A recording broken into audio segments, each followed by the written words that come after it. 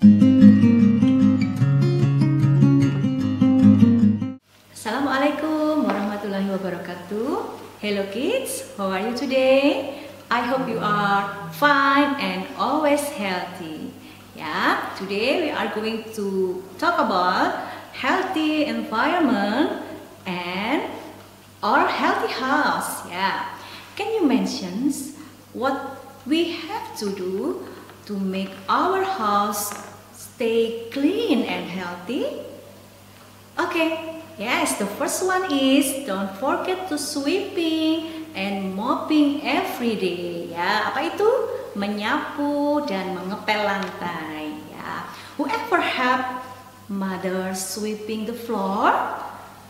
Oh, good, nice. Ya, pastinya pernah kan bantu-bantu ayah atau bunda membersihkan rumah?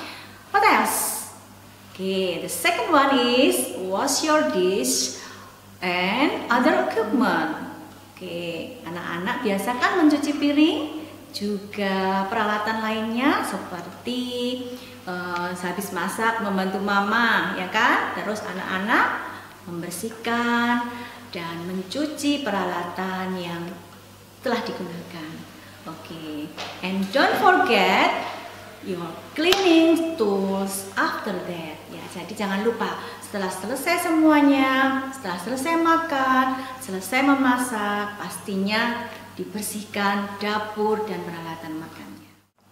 Why do we must keep our cleanliness? Ya, of course to avoid from germ or virus ya. Jadi supaya kita terhindar dari virus, jadi kita harus menjaga kebersihan. Oke, did you know a new virus that originated from China and now affected people all around the world? It makes people unwell and so good and not so good. Yeah. Okay. Yes, that is a coronavirus. But don't worry, we all can protect our body from the virus. Okay, let's check from this video. Yay! Learn with Annie and Ben. Hey kids, did you know there's a new virus that originated in China and is now affecting people all over the world? It makes people unwell, and it's not so good. But don't you worry, we all can protect ourselves against it. It's simple. Follow these easy steps to maintain proper hygiene and keep your body healthy, fit, and fine. 1. If you see anyone with a cough, cold, or fever, don't get too close to them and suggest they visit a doctor immediately because that's what good friends do. 2. When you come home from school or from playing in the park, always wash your hands with warm water and soap. Clean hands are healthy hands. 3. Wash all your fruits and vegetables properly. Clean food is good food. 4. Whenever you go out, wear a mask and ask all your friends to wear one too, as we must not allow naughty germs to spread. 5. As we know, it is good manners to cover your mouth while sneezing or coughing with a paper napkin and saying, "Excuse me." Don't forget to throw the napkin away immediately after use. 6. It is best to stay at home and avoid those sneaky little germs. So play as many fun indoor games as you like. Read a book or draw and paint, and you may just discover something you're really good at. Yay! And kids, while we follow these steps, don't forget we have to make our bodies stronger too. And how are we gonna do that?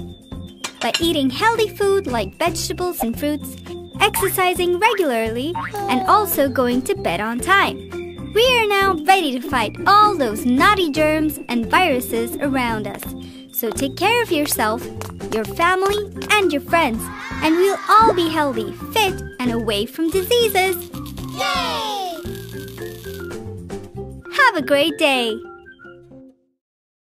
We had fun learning today with Annie and Ben. Okay kids, how you feel after you watching the video?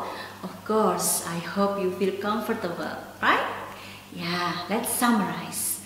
Keep your body fit and fine, okay? With first one, always wash your hand with water and soap, or you can use this. You can use hand sanitizer, yeah, like this. Okay, yeah. Okay, after that, the second one, wash fruit and vegetable properly, because clean food is a good food. Ya, jadi anak-anak ketika hendak memakan buah ataupun sayuran harus dicuci terlebih dahulu. And the third is don't too close with someone else who is sick or sneezing, ya. Jika ada yang sakit, tolong jangan dekat-dekat atau ada yang bersin, gitu ya. Nah, jangan dekat-dekat dengan orang yang bersin. And then the third and the fourth is when you go out, don't forget wearing a mask. Ya, this is a mask. Anak-anak biasanya menyebutnya dengan istilah masker, ya kan? Gunakan masker seperti ini. Nah, ditalikan dengan rapi, baru boleh keluar rumah. Okay. And then don't forget. The fifth is don't forget to throw away your napkins into the trash can immediately after sneezing or coughing. Oke, ya. Jika anak-anak sedang batuk ataupun bersin, jangan lupa ya tisunya, nih napkin, the napkin, tisunya setelah selesai ditutup di mulutnya, gitu. Kemudian jangan lupa langsung dibuang, dilipat dilipat rapi gini, lalu dibuang ke tempat sampah, ya kan? Okay, and then just stay at home. If you don't have anything to do important in outside, just stay at home. Okay, you can make something useful at home, maybe cooking with mother or playing with your brother or sister, and then you can play game, okay, that you like it, like drawing, maybe reading a book, and so on. Yeah. Okay, with that we hope we can be free from the virus. So take care yourself, your family, and your friend. Okay, stay healthy, stay happy. Have a great day. Thank you. Wassalamualaikum warahmatullahi wabarakatuh.